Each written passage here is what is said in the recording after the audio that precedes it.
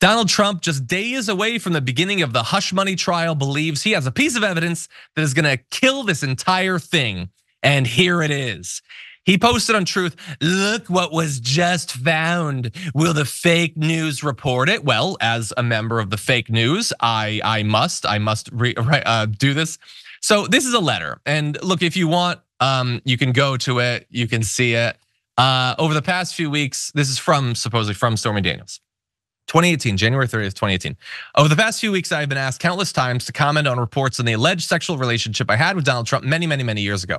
The fact of the matter is that each party to this alleged affair denied its existence in 2006, 2011, 2016, 2017, and now again in 2018. I am not denying this affair because I was paid hush money, as has been reported in overseas-owned tabloids. I am denying this affair because it never happened. I will have no further comment on this matter. Please check blah, blah, blah on Instagram. Okay, so that does seem damning, doesn't it? It does seem damning if it's true. And here's the thing, it appears that is authentic. She did actually send that letter. But is it damning? Are any of the other claims that Donald Trump is making about it true? Not so much. First of all, look what was just found. No, it wasn't.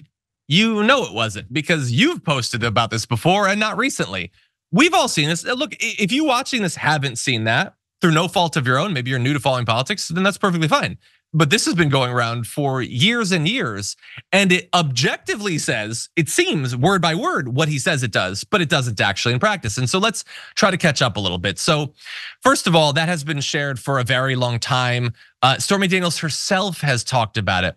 She posted on Twitter in response to this. She put in her book in 2018, she talked about it.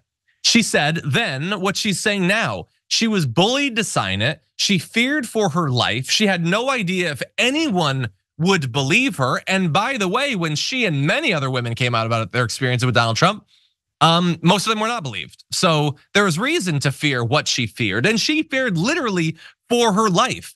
And so she has for years now been clear that she felt pressured into signing that it wasn't true when she said it.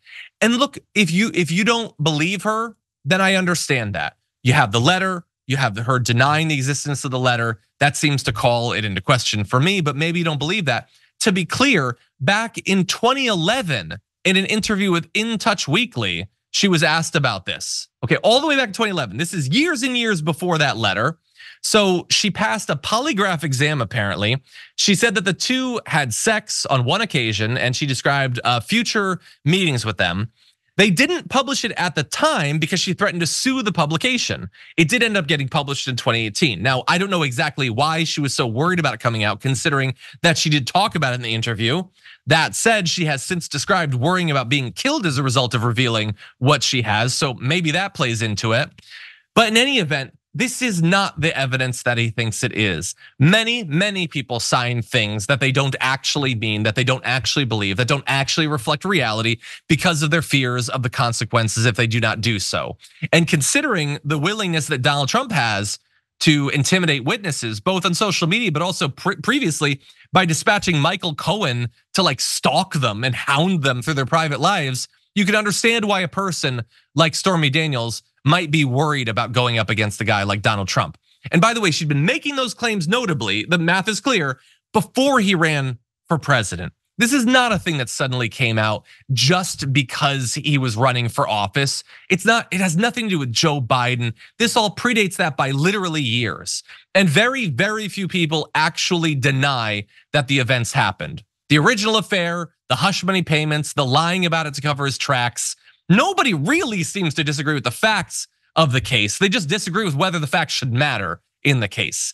And that said, Donald Trump, this is a pathetic last-ditch effort to try to throw the entire thing into chaos or delay it or whatever. It's not gonna work. And if we get to this trial, everybody deserves to finally find out exactly what happened. And hopefully in a matter of just a few weeks, we'll know that. And in just a few days, we'll begin to know. Members make a difference here at TYT. You help make the show happen, and we see you in the chat with your loyalty badge. Click the join button to become a member today.